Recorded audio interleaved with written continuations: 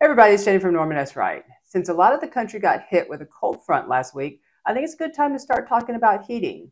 So this week's video, let's talk about the difference between preheat, reheat, heating, and warm up.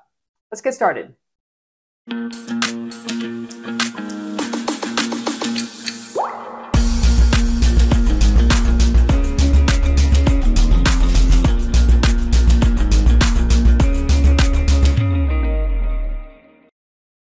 Although heaters in HVAC systems all heat up air, they do so for different reasons.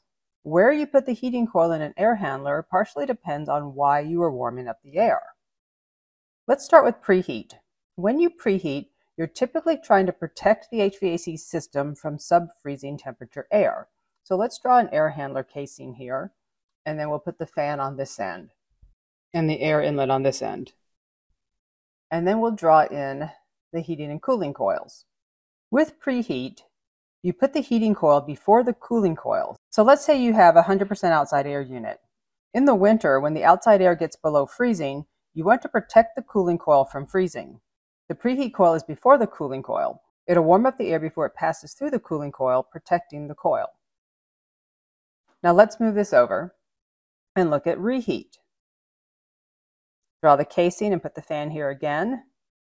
Now, if you put the coil in the reheat position after the cooling coil, it serves a different function. You would reheat if, for dehumidification, you have to cool the air down to a temperature that is too cold to provide to the space. So if you live somewhere really humid and say you have to cool the air down to 40 degrees to dry it out, you would have to use your reheat coil to warm it back up to 50 degrees so you can supply it to the space.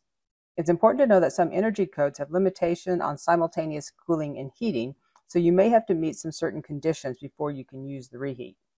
Let's move this over again. Heating is when you need to warm up air to provide warm air to the space. In this case, where you locate the coil isn't as important, but you can still put it before the cooling coil where it can provide some protection if needed. And finally, we have warm up. This is basically the same as heating, but warm up would also be used in the morning before the building is occupied to warm it up if it got too cold overnight. You often hear it referred to as morning warm up. Again, it doesn't matter where the coil goes for warm up, but if you put it before the cooling coil, it can again provide some protection to the system. So let's bring all of this back on screen.